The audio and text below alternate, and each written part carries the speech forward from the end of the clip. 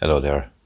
I did a consultation recently with a young couple who were interested in buy-to-let investments. In other words, they were interested in buying a residential property, a house or apartment, and letting it. And in this way, as many people have a sort of a dream or an ambition of building up a chain or a group or a collection of buy-to-let investments. The idea is that the rental income of the first one will go a long way towards paying the mortgage, and the rise then in value over a period of time, a year, 2 years, 3 years, 5 years, or whatever, will ensure capital appreciation for the value of the property. Then you can go back to the bank, the lender, and refinance based on the equity you've built up in the property. Meanwhile, you might be working away and the investment might be performing adequately. In other words, you're getting the rent, there's no great difficulty, you're paying the mortgage and so on. And then you're looking to say after, say, 5 years and after capital appreciation of the asset, that's assuming that occurs, you're looking to finance again and go again. And in this way, you're looking then over a period of 10, 15, perhaps 20 years, building up a portfolio of properties, portfolio of houses or apartments, or indeed even you could throw in some commercial properties as well, which will essentially pay the way. But at the end of the video, or rather the consultation,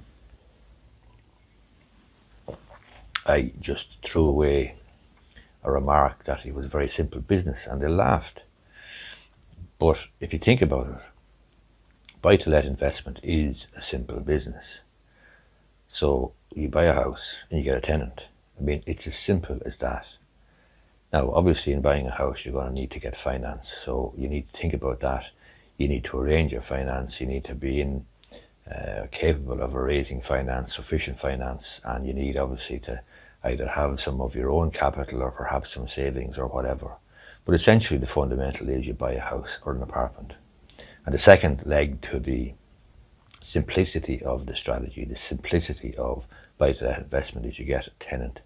And then out of that, there's the nuance of getting a good tenant. So you basically take great care to take up references and carry out a bit of research as best you can on the proposed tenant, and do your best, obviously, to ascertain that they're going to be a good tenant and that they have a good track record and so on. You are entitled to look for and take up references from a previous landlord.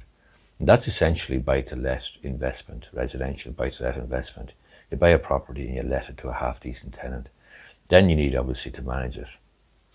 Now, you can appoint a letting agent or engage the services of a letting agent. A lot of estate agents, for example, provide the service of managing properties, and they look after them. They might organise the tradesmen that might be required from time to time to carry out some repairs. They might have a maintenance man handy on their books, and they will organise the collection of deposits, and they'll organise the collection of the rent and so on and so forth. So you can do that, or you can look after it yourself. And you will have the hassle, obviously, of getting repairs carried out and collecting the rent yourself and so on and so forth. But again, you're going to save a few bob by doing that yourself. If you pay an estate agent or an auctioneer or a letting agent, obviously there's a cost involved there, but obviously they have a good degree of experience in the area as well. So that's something that you need to consider. You need obviously to factor in your own time and the effort that you may or may not be prepared to make. In other words, in the first instance, early on, you might be happy enough and very, very enthusiastic to carry out repairs and meet the tenant and collect the rent and so on and so forth.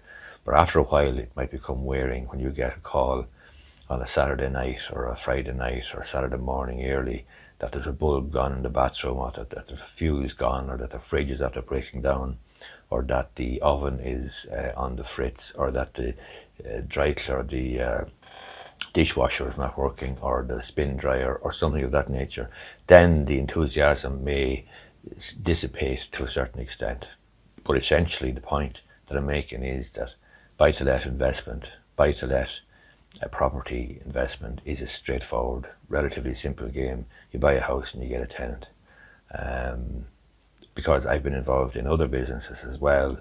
I've been involved in retailing and convenience stores and petrol stations and pubs and construction and so on. And quite frankly, there's a lot of moving parts in a lot of those businesses, whereas compared to those businesses, property buy-to-let investment is straightforward. Now, you need to consider it. You need to consider it carefully. You need to consider that properties, the value, the capital appreciation or depreciation is unpredictable.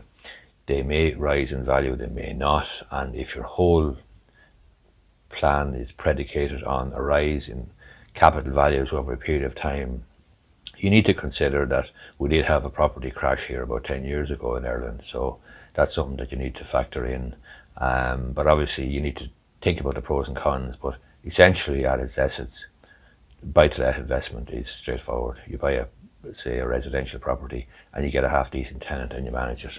Hope you find this video useful. If you do, I would appreciate if you gave it the thumbs up down below. Thank you.